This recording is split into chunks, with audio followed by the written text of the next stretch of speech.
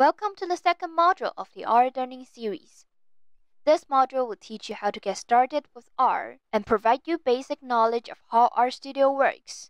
These topics will be covered in the video. Let's start with a comparison of R and RStudio.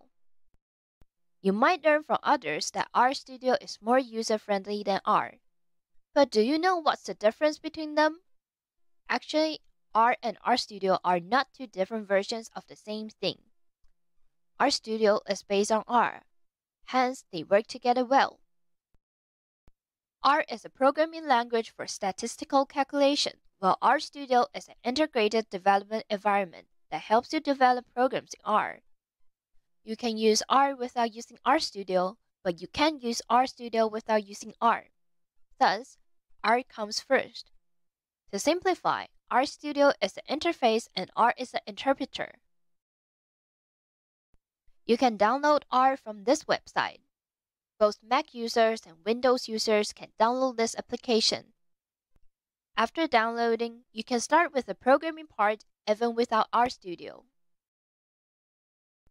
On the other hand, if you want to use RStudio, you need both R and RStudio applications. This is the official website for you to download it. This series of video will use RStudio for demonstration because it is more user-friendly for programming beginners.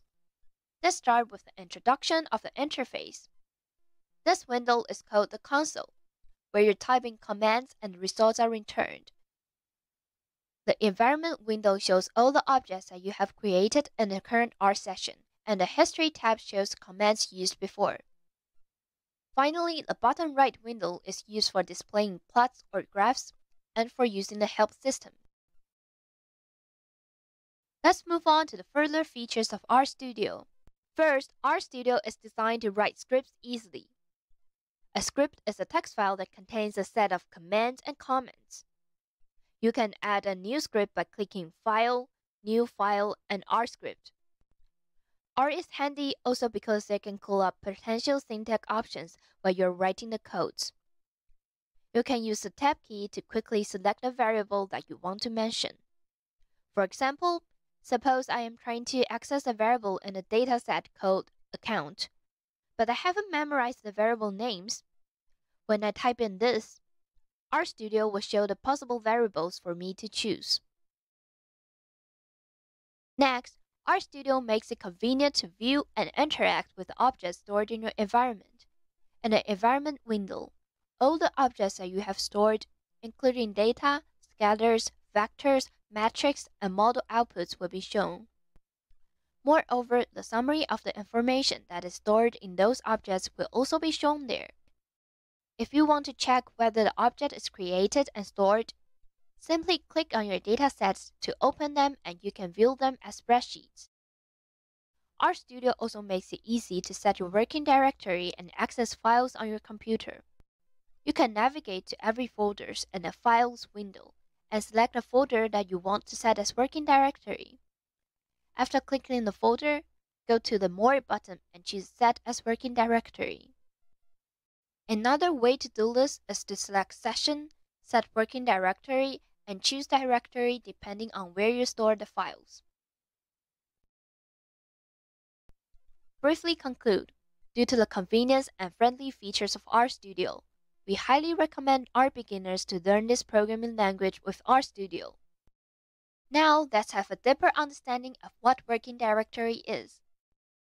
The working directory is the file path on your computer that sets the default location of any files you read into RStudio or save out of RStudio. If you ask R to import a dataset from a text file or save a data frame as a text file, it will assume that the file is inside your working directory. Therefore, the first step of conducting data analysis with R is to set a working directory. Be aware that you can only have one working directory active at any given time. The active working directory is called your current working directory. To view your current working directory, you can use the Get Working Directory command. You can use the shortcut command plus return on Mac or Control plus Enter on Windows to run the command. After running the code, you can view your working directory like this. Apart from previous ways to set working directory, you can also use the set working directory function. By typing the path in brackets, you can tell RStudio where your files are. If you want to check what files RStudio can read in your working directory, you can use the directory command. After setting up the working directory, you can read the file into RStudio. Suppose that you want to read a CSV file, you can use the read.csv command. In the brackets, you should put the file name with quotation marks. The most important thing you should remember is that always set working directory before reading files. If you read file before setting the directory, the computer may give you error message as it doesn't know where the file located in. Last part of this video is about the methods to save file.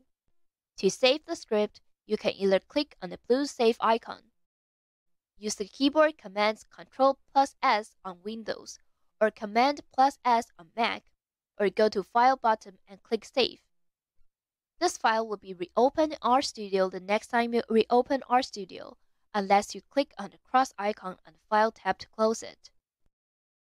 To quickly wrap up, this video teaches you how to download R and RStudio, understand RStudio interface, set and view working directory, as well as save R scripts.